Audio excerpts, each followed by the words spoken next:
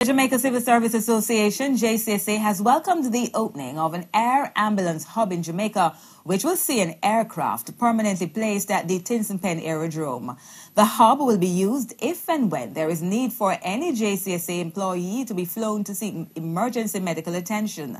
According to First Vice President of the JCSA, Robert Chung, through its group membership program with eMed Jamaica, government workers can now have quicker access to medical attention, not only overseas, but in Jamaica. Access to healthcare through being able to get to where you can get that kind of treatment that you need.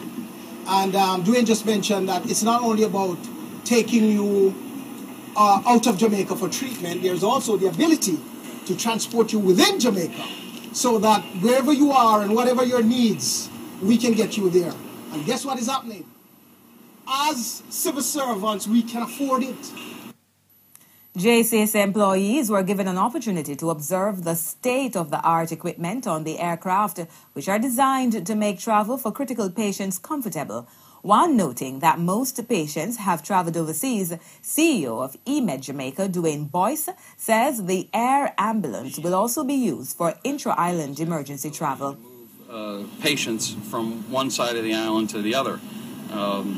I personally have made the trip across the island on an ambulance, and I know it was extremely uncomfortable and jostled. So if you have a trauma patient with a back injury or something like that, it's probably not the preferred way of transportation. But this aircraft behind us could land into Ian Fleming International, could land into the smaller runways throughout the country and transport patients from one side over to Kingston, so they could access some of the services at Andrews and Winchester and or the University Hospital.